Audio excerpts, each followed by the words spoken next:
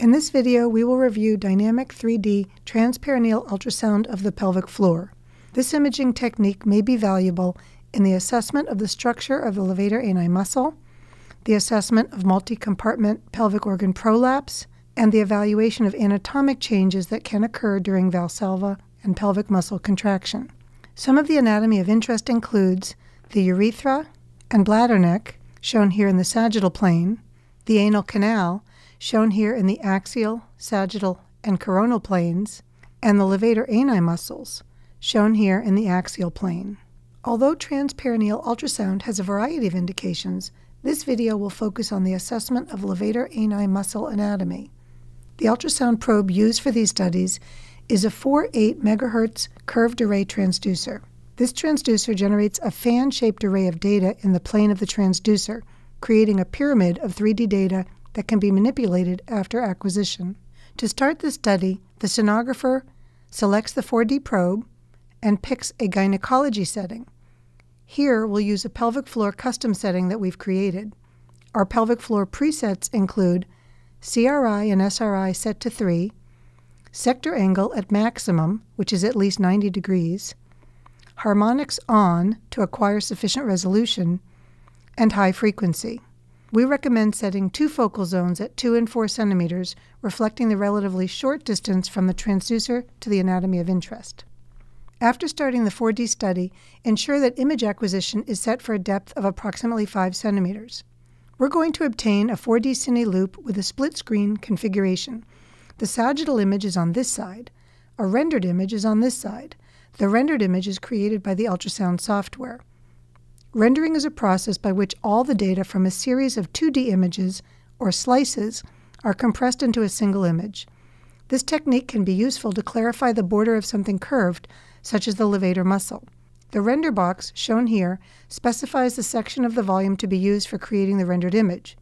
Here, the sonographer selects a render box approximately 2 centimeters thick and wide enough to include the entire levator hiatus. The next step is to prepare the transducer. The surface is covered with gel and inserted into a probe cover. Here, a glove is used as a cover. Tighten the transducer cover and secure with tape or a rubber band to keep the cover tight. Smooth out any air bubbles underneath the transducer cover because a bubble in the layer of gel will create significant artifact. The patient should empty her bladder and should be in the lithotomy position for this study. A generous layer of warm gel is applied to the transducer cover. The ultrasound transducer should be positioned in the sagittal orientation on the perineal body. For more obese women, the sonographer will apply more pressure. The transducer orientation should result in this view, with the pubis on the left side of the image, the anal canal on the right side, and the border of the levator muscle posterior to the anal canal. This view ensures that the acquired volume will capture the relevant levator anatomy. The ultrasound settings allow for acquisition with a multiplanar view, including the sagittal plane, the coronal plane, and the axial plane. For levator assessment, it is important that the anatomy captured includes the plane of minimal hiatal dimensions, which is represented by the shortest AP distance from the pubis to the levator. The transverse levator diameter is also shown. The first series of volumes will use a Valsalva maneuver to measure the dimensions of the levator hiatus and to demonstrate organ descent. This Valsalva series is best obtained with the split-screen view. The render box has been placed at the plane of minimal hiatal dimension. Here the cine loop shows the widening of the levator hiatus during Valsalva, as well as organ descent, shown here most clearly for descent of the bladder base. Encourage the patient to sustain a strong Valsalva for at least 5 seconds to capture the full effect of the Valsalva on the tissues. In severe prolapse, the ultrasound transducer should not be held so firmly against the perineum that the full extent of prolapse is inadvertently masked. This next series is a pelvic muscle contraction, or Kegel. The levator muscle is seen most clearly with maximal contraction. This series can be used to assess for levator injury and for biofeedback during pelvic muscle retraining.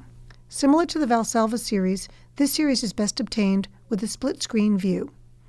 Again, make sure the sagittal image captures the relevant landmarks and that the render box has been placed at the plane of minimal hiatal dimension.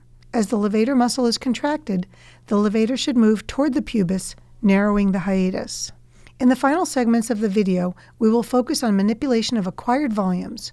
First, we'll measure the levator hiatus during Valsalva. Select a volume cine that represents an adequate Valsalva effort. Select the point during the volume that represents the maximum Valsalva. Adjust the image so the plane of minimal hiatal dimensions is captured by the render box. Switch to the measurement tools. Outline the hiatus with the area tool, and the hiatus area and circumference will be displayed on the screen. Post-acquisition processing can also be used to obtain a tomographic image, as shown here. Levator injuries are best seen on the tomographic view during maximal muscle contraction. Here, a normal tomographic view of the levator muscle is contrasted with an image showing a left-sided avulsion. The marked asymmetry is evident. To create the tomographic view, first, select a volume representing a levator contraction. Select the point in the volume that represents the maximal contraction. Adjust the image so the plane of minimal hiatal dimensions is captured by the render box. Switch to the tomographic view and adjust the slice distance so the tomographic slices are at 2.5 mm intervals. In summary, as illustrated in this video, the 4D transperineal ultrasound can be easily performed with ultrasound equipment that is likely available in the OB/GYN department. The study is interactive and non-invasive. While this video has focused on the assessment of levator anatomy, this technique can also be used to investigate prolapse symptoms not accounted for by examination findings, to evaluate vaginal cysts including suspected urethral diverticulum, and for the postoperative assessment of sling position and tension in women with either persistent stress incontinence or urinary retention after a midurethral sling procedure.